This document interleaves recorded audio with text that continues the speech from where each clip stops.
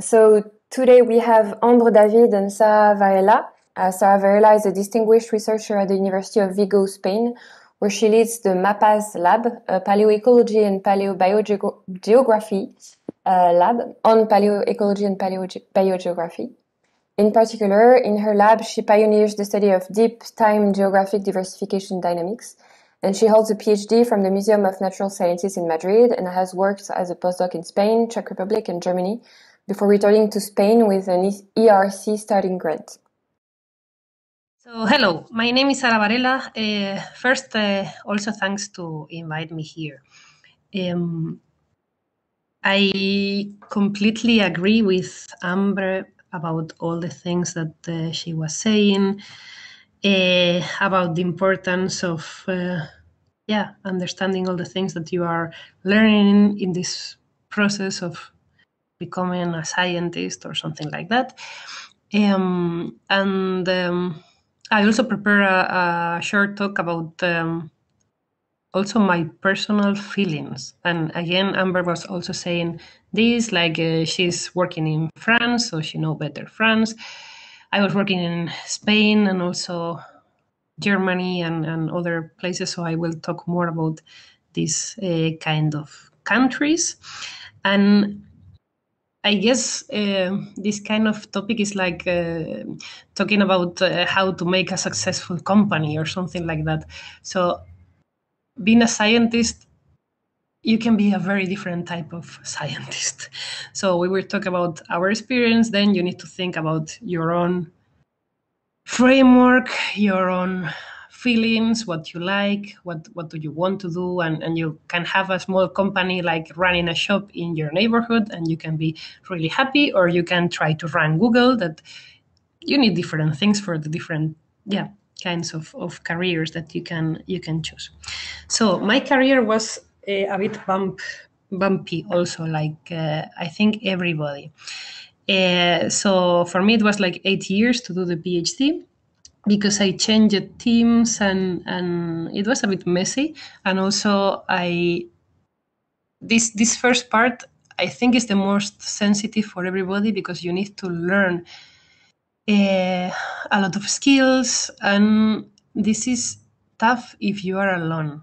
So again, this will depend on the team that you are working with and a lot of things that are personal, and if you have duties or not, or family or not, or a lot of things. So this we can talk about this later, and we can talk about different things in the round table. Then for me, after finishing the PhD, everything was much smoother in relation to my job. So I knew my job.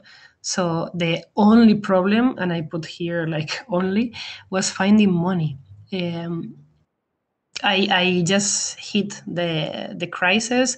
So in Spain, they ended all the funds for going abroad, or it was really, we faced really strong cuts in science, meaning a lot of people, we decided to went out, and there are hundreds of postdocs working abroad, because in Spain we have very few opportunities.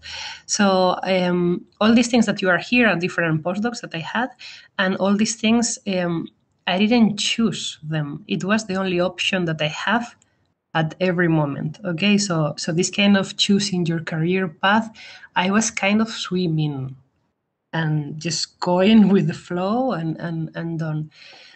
And these blue things are the moments that I had no money.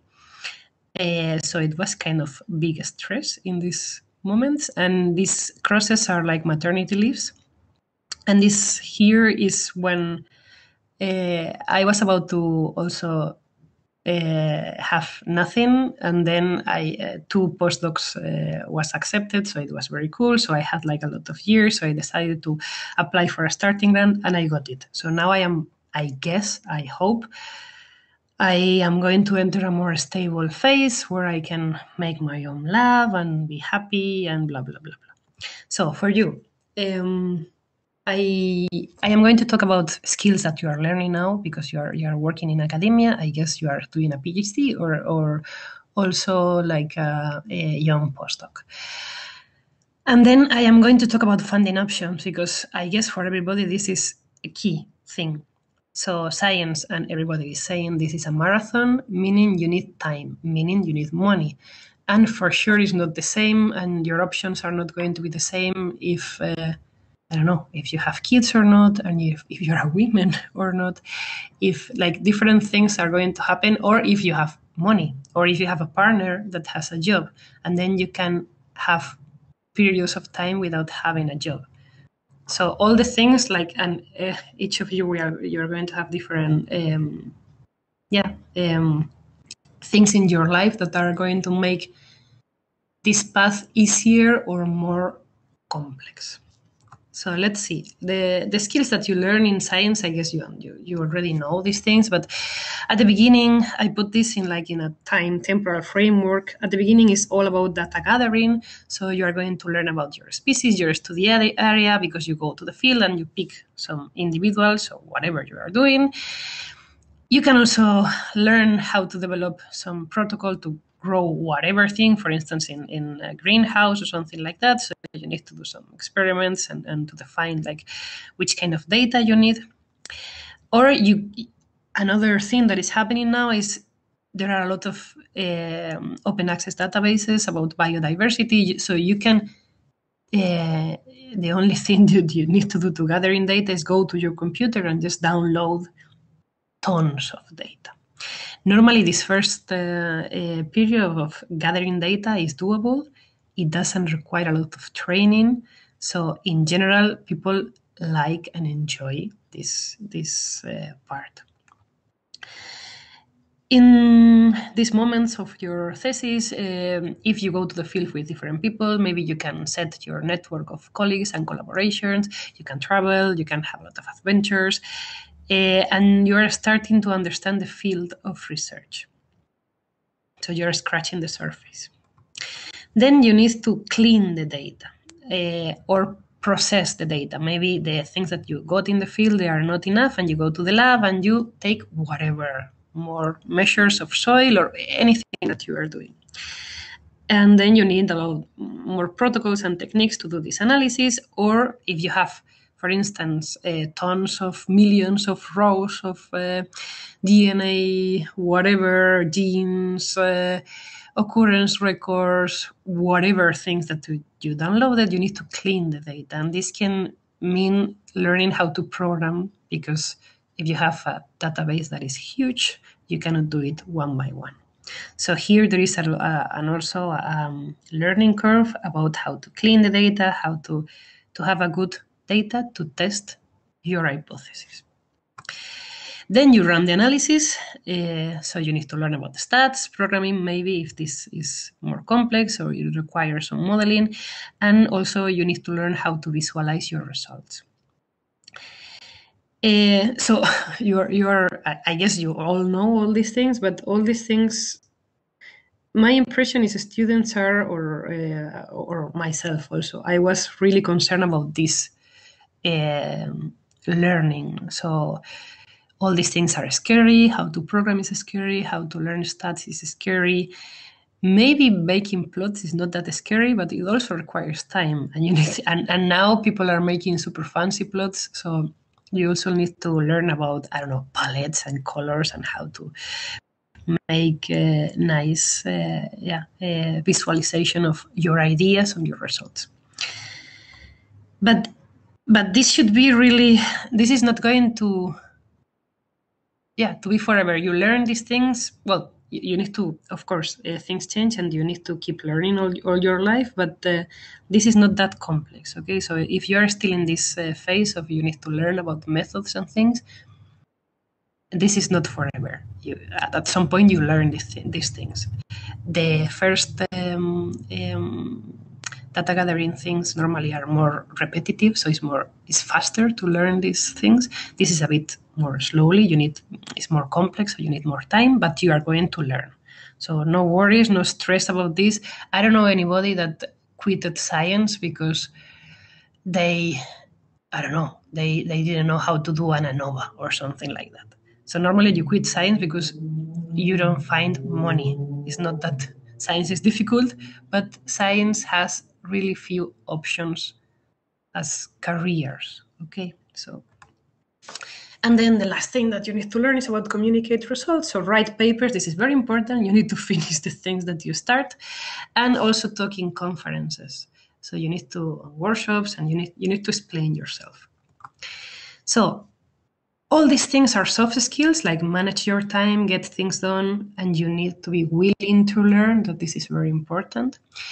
Also, you're going to learn about lab field skills, stats, programming, and more importantly, you need to learn about your topic. You need to learn the theory about your topic, what is the current framework, to be able, you understand? Yeah? To be able to learn to ask good questions. And this is super important. You need to, if you want to become a PI, to have a stable job in academia, it will be important if you try to be, use your imagination and try to think outside of the box and try to make good questions. Okay, and then writing and talking skills. For me, this the black things here are the things that are important if you want to apply for scientific postdoc or a PI position, and the red skills are very important if you want to apply for a technician job. So the careers that I think that they are related to academia, but we can add more things in the discussion, is being a postdoc and being a PI of a lab, being a technician in different things in a lab, like programmer, doing GIS or digitalizing collections in museums. Now this is huge, and all the museums want to digitalize all their collections. Maybe also make databases about their collections, and also museum curator is about taking care of a collection of amphibians or reptiles or whatever they have in the collection.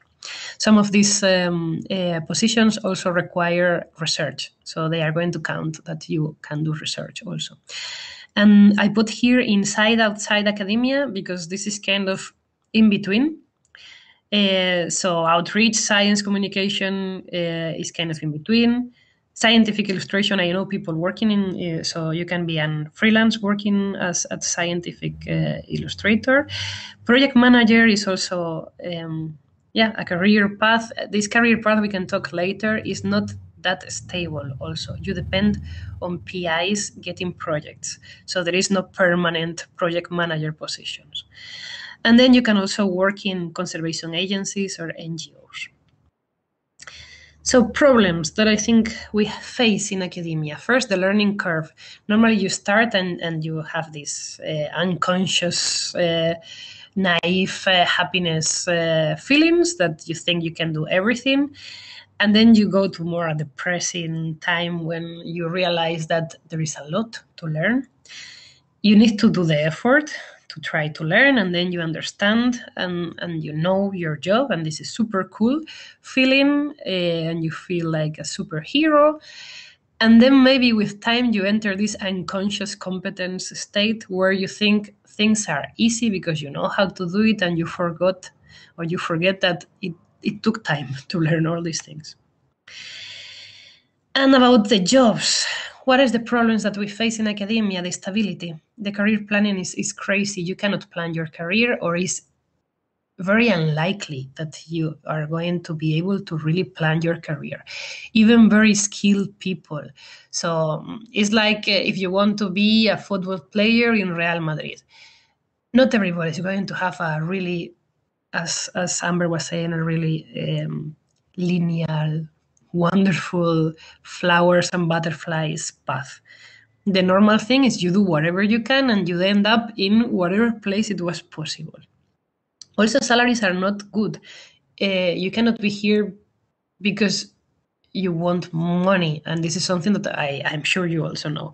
For instance, in Spain, if you go and do the oposiciones, like secondary, like high school teacher, you are going to have a better salary than starting in the CSIC. So it's like the CNRS or working at the university. So you shouldn't be here because of stability or because of money or something like that. You should be here because you are curious, you like this kind of you like science, you want to, I don't know, there are other things, and I am sure you also know all these things, that because you are still here and you are listening to this kind of talk, so you are passionate and you like these things, and you think you have something to add and something to give to science, and this is a nice feeling, and it's a fair feeling.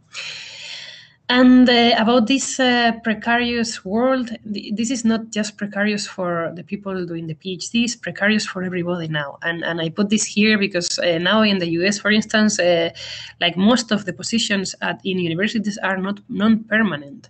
And in the past, it was not like that. So you shouldn't see the professors that are 50 years or something like this is your path. And these are real options, because they are not anymore. So yeah, I am 40 now, and for me, this is in September. I might be. This is going to be the first time I might be signing a contract that is kind of permanent. It's like a tenure track. So if you're starting, you are 25 or something like that. Realize that this is a long path. Okay, again, this is a marathon. Blah blah blah blah blah blah. And I put this image here to maybe start a conversation also in the discussion about, because yesterday you were talking also, a lot of people are frustrated and they think like supervisors are not doing enough, and they need, they feel like they need more things, and they feel alone, and all these feelings are real, and I had this too. But at some point, I think it's important that you understand that, and Amber was also saying this, that you are not a student anymore. So take and this is not a bad thing. Like, you're free to do whatever you want, and you're the responsible of your career. So if your supervisor is not doing correctly, change it. Go to another place. You are not tied to this person. And for me, for instance, when for me it took that long, the PhD, because I was in a really bad team, for instance, and it took me like 4 years to take the courage to leave. And now, seen with perspective, this was a mistake, because I thought maybe if I change, this is going to be terrible, and these people are going to hate me, or I don't know. A lot of things are inside of, and you are starting, so you are not sure. But science is not that small, so change. If you are not happy, this is your responsibility. Go away and find another people, and this is also depending again on you and what is right for you, and nobody is there to tell you anything about these kind of things. So how to get a stable position in academia? It depends on the country, okay? And my suggestion here, like, if you want a stable position, try to think in countries that now are investing in science.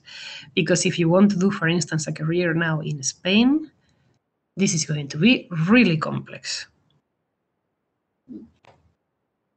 Say that, I am going to give you some resources. So for me, Evoldir is a really nice repository of jobs. The layout is terrible, but it's ugly. But if you click in this kind of buttons here, like postdocs and jobs, they have this kind of layout with all the positions, and it's really nice. And this place is the repository of postdocs and people that have projects, need somebody, a postdoc, for working in fishes in Australia with this kind of things, this salary, blah, blah, blah, blah. So this is not grants that you apply. These are positions that people are opening. So this is kind of more easy to apply, because you don't need to ask for a project or like write something. You just need to ask for the position and tell the person that you are super cool for this position. If you go for your own money, if you go for your own money, in Spain you have different calls. You have the national calls, like Juan de la Cierva, and that they are going to change the name, I think, and Ramón y Cajal, that are the national, more longer calls that we have. Then each university and regions, like Comunidades Autónomas, they have their own specific calls. You can go and you need to check because this depends on the year. Maybe they stop at some point, they restart. I don't know, Castilla-La Mancha stopped, but then restarted, and then they do crazy things depending on the money that they have. So this can be more or less stable depending on a lot of things. And recently, I think it's the second time, we have Beatriz Galindo, that is a position really linked with teaching. And now we have a new one that they are going, just fresh new, that is going to be open soon for early postdocs. That was, if you just finished your PhD now, you can apply for a postdoc to go to another Spanish university. This is for people studying the bachelor, who did the PhD in a Spanish university, to go to another university to do the postdoc. So in Spain, main problem, it's very difficult to have a stability. You can have like one, like Comunidad de Madrid, and then just go to another place, like Alcalá de Henares University, and they go to another place. Yeah, you need to be very lucky to be able to have a flat and friends and make your network and for a long period. At least this was my experience. Maybe now it's changing, and I think recently it's changing because, for instance, Comunidad de Madrid was had now more grants, so maybe this is an option, yeah, for the future. Realize that things are changing really fast in science, and the things that the career path when I started and the options are not the same now. So I can tell you about my experience, about what was to get a job and to become permanent in the last 15 years. But maybe you are facing like the next 10 years, so I'm not sure what is going to happen in the next 10 years.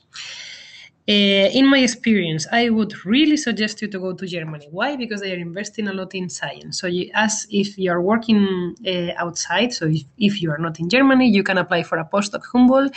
This is a 2-year postdoc that is 2,600 euros per month, and they give you research money, which is a lot of money, and they give you all at the beginning of the grant, and you can do whatever with this money. This is a very short project. It's a 5-page project, and this should be in the first 4 years after you finish in the PhD. Once you are in Germany, you can apply for the DFG. It's like the CNRS or the CSIC or national agencies of funding. It's like national agencies, not. So it's like you can apply for your own position for 3 years and then expand this for another 3 years.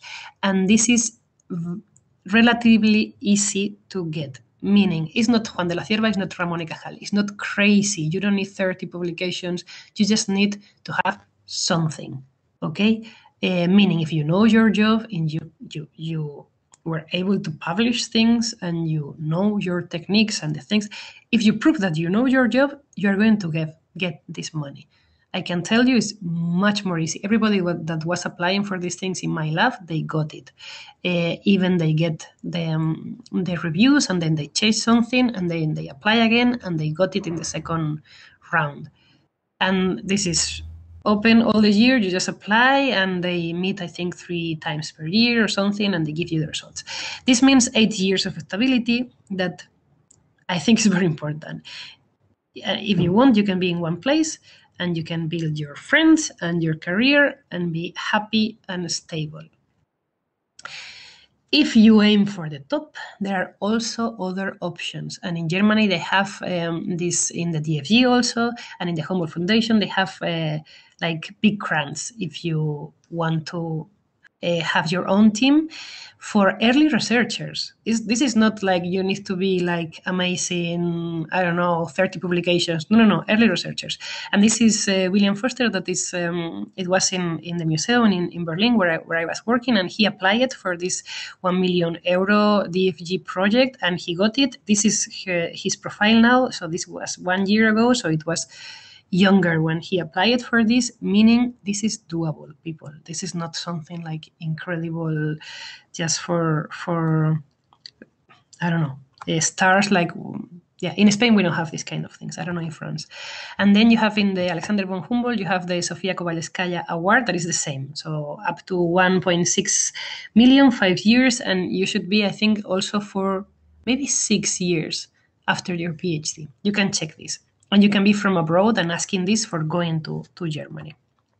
Switzerland, that is another place that is investing money. You have the Prima Awards, Prima Grants, that is for women in science, and also it's about also 1 million euros and to have your own team. And there is much more, so you can go here to the SNF webpage and just check about where you are and which options they give you. Okay, so there are countries that are investing. If you are not in these kind of countries, there you have also Europe. Also, of course, you have Marie Curie, but you have also this. Now I am in this aiming for the top, like making your own team and try to have a permanent position. You need to have like a more stable 5-year grant. So you can apply for the starting grants, consolidator grants, and these kind of things. This is the starting grant, is the first that you can apply. This is less than 7 years after you finish the PhD. It's 1.5 million euros for 5 years. And if you have kids, for mothers, you have an extension of 18 months per kid. Okay, if you are a father, you have an extension of the paternal leave that you got. And you don't need a science paper. Okay, so I have one starting grant, I told you, and I don't have any science. My personal CV for you to understand what I had when I was applying. I have 2 kids, so I was able to span this for 36 months. I was not in my last chance, but I had another one if not, so it was, yeah. But I had a really long career when I was applying for this. Okay, so I was at the end of my career. I know also people that applied this just after finishing the PhD, so they really balance. It's not the same that you are working for 7 years as a postdoc as if you are working as 1 or 2 years as a postdoc. Okay, so they balance these kind of things. But also, if you want to apply this really fast, then you need to prove that you are kind of independent. So try to publish your own things alone or something. Like you need to have a big statement like, I can be a PI of a team, that this is what they want. So yeah, a lot of papers, some citations, several projects, supervising students, and postdoc for 8 years. This was my things. Again, you're running a marathon, blah, blah, blah. And for me, I was 17 years working as a researcher with no permanent positions and with unemployed lags in the middle. I moved to 9 different cities, and I moved from different countries 6 times. This is a lot of moving. And I am going to end, I think, I am not sure, about this kind of the mental health. Take care of yourself. Moving is fun at the beginning, but it's also very stressful because you lose your family, you lose your friends, and you lose your friends each time you move because you build your network and then you change. This is super cool because then you have friends in different places and you understand also science in different countries, and also you learn some words or some basic to ask for food in different countries, which is really nice. But also this kind of changing that much also puts you in more vulnerable positions because being alone, is if there is a problem, you don't have friends or you maybe don't understand what is happening. And this happens when you change to another culture, another country. It takes some time to really understand what is going on. So it's a learning curve also for the cultural meaning of things and how people behave. So I think this is it. I hope this was useful, and we can talk about all these things later if you want.